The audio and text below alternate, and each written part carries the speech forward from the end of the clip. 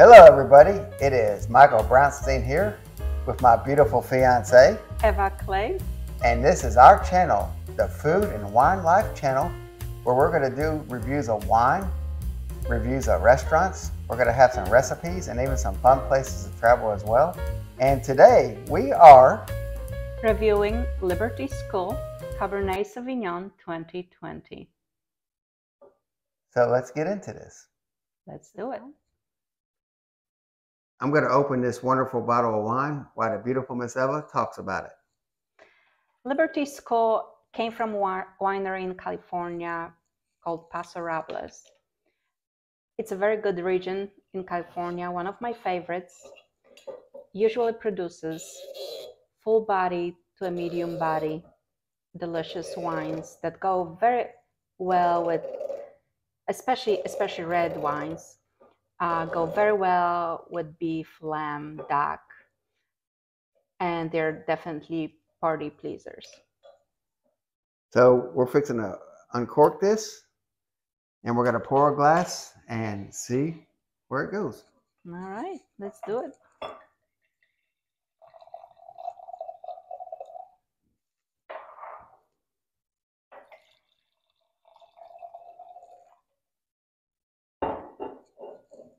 Okay. All right. So, first of all, there's almost no ring on this wine. It's definitely ruby red. It's not too dark. It's not too heavy looking right now. So that's what I would say about the color. What do you think, Michael? Yes, I definitely think it's a medium color. Mm-hmm. I mean, we've definitely had some that are way darker, but it's not real thin or anything, and looks beautiful in a glass. So let's give it a smell. See what we think. Let's see. Let's see what the aromas are. Let's open it up a little.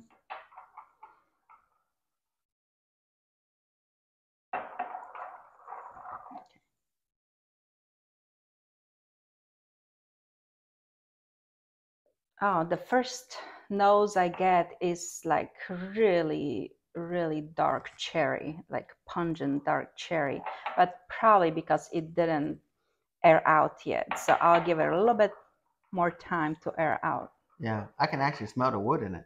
Yeah. Yep. Like more oaky. Yeah, or definitely. Cedar. Yeah, or yeah, definitely some type of wood type smell.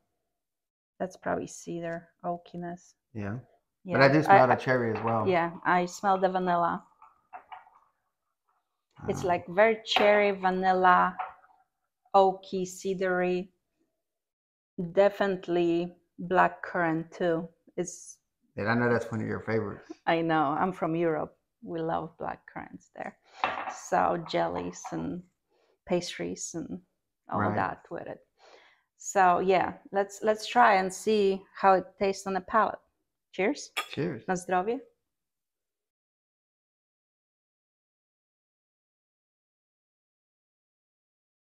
Wow.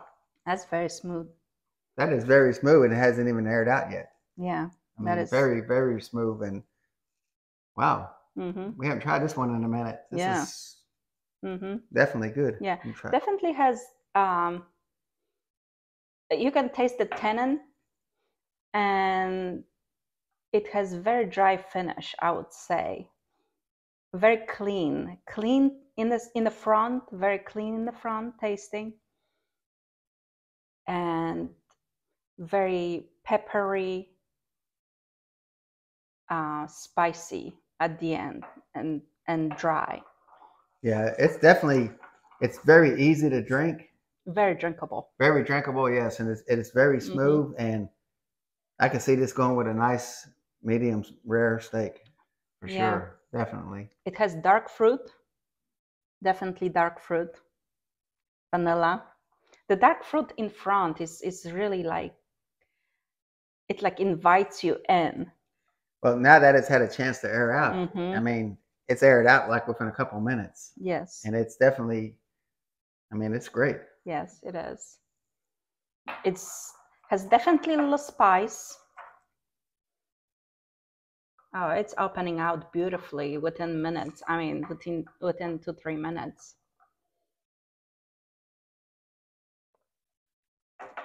a lot of crushed pepper, but it's not like overpowering crushed pepper. It's just enough to tease you. Right, yeah, because I don't really like super peppery wines, and this is actually very good. And I forgot about this one, so we definitely need to put it back in our roster of regular drinkers. I know. Mike is a big fan of the Liberty Skull Reserve, the blue label. Yes, that is awesome, and I'm still trying to find it around here on the Gulf Coast, but as soon as I do, I'm going to get a couple bottles and do a review on it. So yes. So this wine is it's a great buy. It's around $16, give and take. It depends on the store that you buy it in. I'm sure in some other states and some other stores it could be up to 20. I would understand that would be up to 20 yes, in yeah, some I can see that. places. It's a bargain for what it is, I think.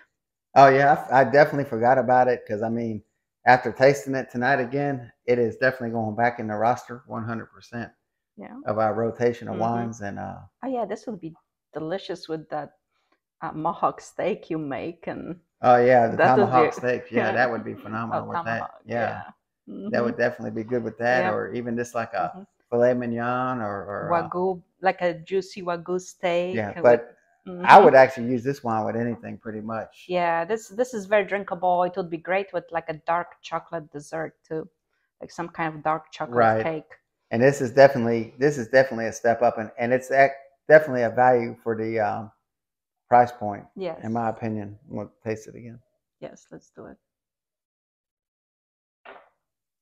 Yeah. Oh, now it opened up, and we're like into about 5 minutes since we opened it.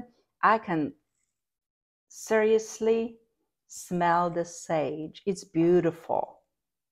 It's beautiful. That sage nose, after it really opens up, it's something. That's very nice. That's very nice surprise. Yep. So yeah, that this would be also great. I'm sorry I interrupted you. This would be also great with a lot of vegan dishes, like with portobello mushrooms and farro grain would be great with it because it's kind of warm and thick, and this would offset that warmness in the farro.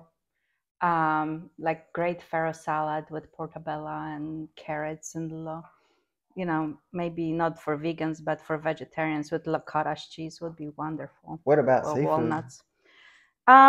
With seafood, I would do like a tuna steak, like a spicy, more like spicy kind of seafood. Even Cajun would be awesome with this.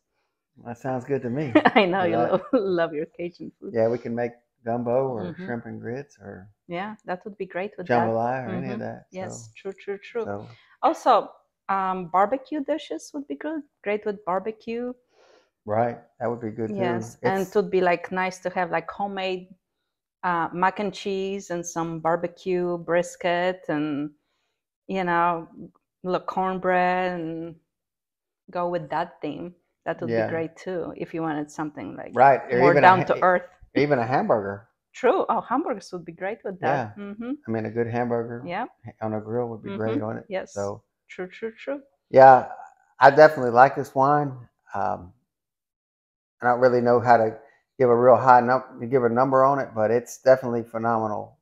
And it's phenomenal for the price point. That's definitely, for sure. And I would definitely highly recommend it. And so this is going to conclude our little review on this. But I hope you all enjoyed it. And if you all have any comments or if you enjoy it too, just leave it in the section below. And we look forward to seeing you. Till next time. Cheers. Na zdrowie.